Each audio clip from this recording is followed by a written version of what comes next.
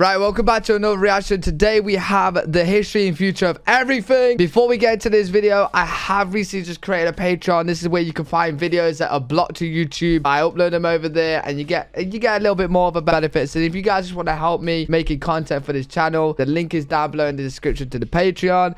Right, let's jump into this. Let's see what it's about. Let's go, man. Time makes sense in small pieces. But when you look at huge stretches of time, it's almost impossible to wrap your head around. Right, is this going to be another confusing one? So let's start small, with minutes, hours, days. Right. You probably spent the last 24 hours mostly sleeping and working, and you probably wasted a good chunk of yesterday on the internet. Days become weeks, weeks become months, and then we have a year. Let's look at 2017. France started to train eagles to hunt terrorist drones. A Czech nuclear power plant held a bikini contest to pick their new intern, and people on the internet made a challenge out of eating bleach. You know, the usual stuff. Let's go back further. Happened? A kid born in the first year of the 21st century is 18 years old now. But the century is still young, even if you're not. It was largely shaped by the attacks on 9/11, which led to the war in Afghanistan and the invasion of Iraq.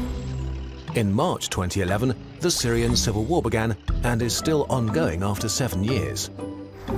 Most of us were born in the 20th century, which had the two most devastating wars in human history and the Cold War. Right. For the first time ever, we could destroy ourselves with nuclear weapons, and we almost did, but we also had a space race and left Earth for the first time. The internet was also invented, which led to memes, but also to Facebook and Twitter. So all in all, we're not sure if this was a good development. The average human lives about 79 years, which covers a good chunk of recent history.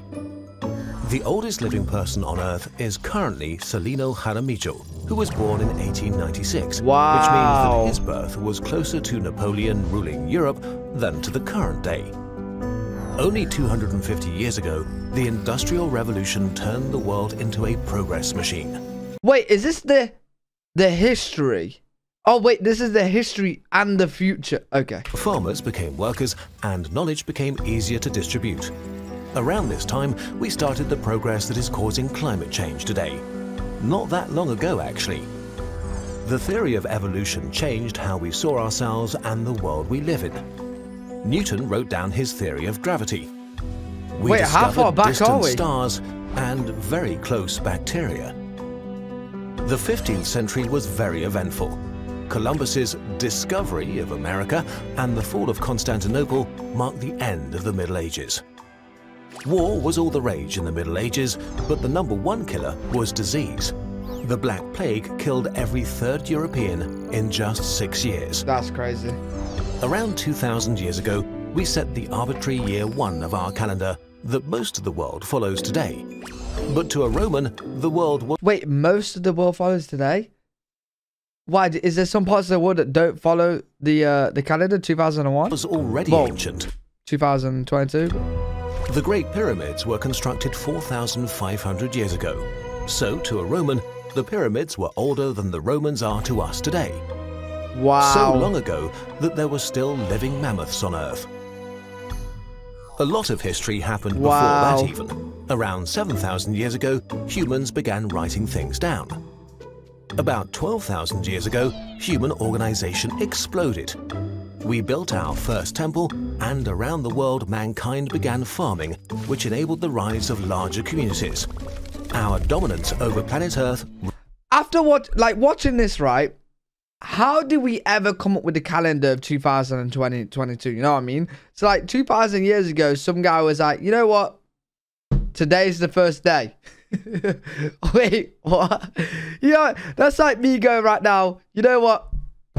It's year 0. Like, what the fuck? Really begins here. Homo sapiens sapiens, the modern human, evolved at least 200,000 years ago. 50,000 years ago, the cognitive revolution expanded our minds and innovation. Back then, we shared Earth. It's actually crazy how much like we've done in such little time compared to everything. With at least 5 other human species that either died out or were killed by us.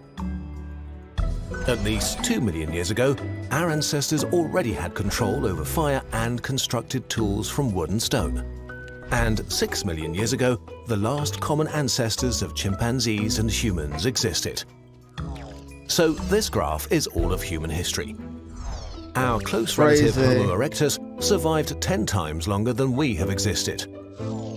This tiny part is the human era. We have to zoom in a lot to even see your lifetime. What the? Still, all of human history is not that long. 65 million years ago, the age of the dinosaurs ended in an enormous explosion.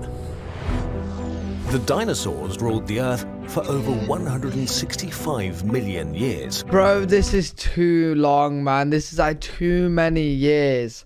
Like, bro. 27 times as long as all humans. That's so long that it means a T-Rex that lived 65 million years ago is closer to us today than to a live Stegosaurus. Dinosaurs in the form of mighty chickens are still around today.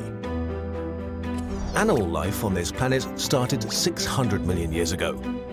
The earliest animals were fish and other small simple sea creatures, then came insects, then reptiles, and finally, around 200 million years ago, mammals joined the party.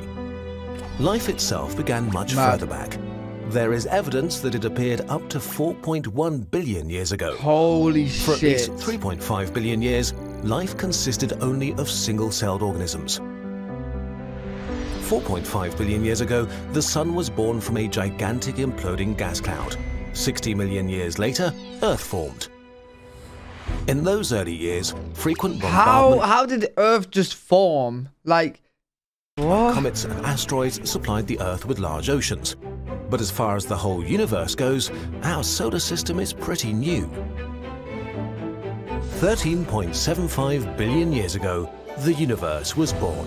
And about 500 million years later, our own galaxy formed from billions of stars. But what came before the Big Bang? The truth is, we don't know, and maybe we never will. Who knows? And there you have it, the past. Now let's take a look at what we know about the future. In roughly 1 billion years, the Sun will be so hot that life on Earth becomes impossible. The death of the Sun 4 billion years later marks the end of life. In how many years? In roughly 1 billion years. In 1 million years. In 1 million years. So humans are the end of life. Do you know what I'm saying? Like, this is 4.5 billion years. Wow, we really got the last straw, didn't we? The Sun will be so hot 1 million that life years on Earth becomes impossible. The death of the Sun 4 billion years later marks the end of life in the solar system. If we want to have a chance to survive, we need to have ventured to the stars. And what happens after that? In the next 100 billion years, most of the bigger stars around will die. The universe becomes dimmer and dimmer, illuminated only by smaller red and white dwarfs. We jumped a lot here. But they too will eventually burn out, and one day, the last star in the universe will die. The universe will turn dark, and at some point, even black holes will evaporate and die. When they do, our universe will reach its final stage, heat death.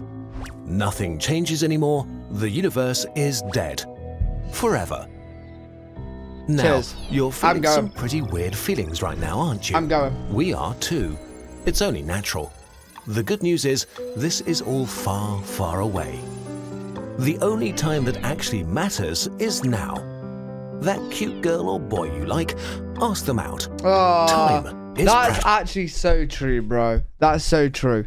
Live your fucking life, right? Enjoy it. Have fun. Do what he's saying right now. Actually do what he's saying right now. Really good video. One of the questions. Really good video. Enjoyed that. Hopefully you guys did as well. If you did enjoy the video, make sure you like and subscribe, and I'll see you guys in the next video.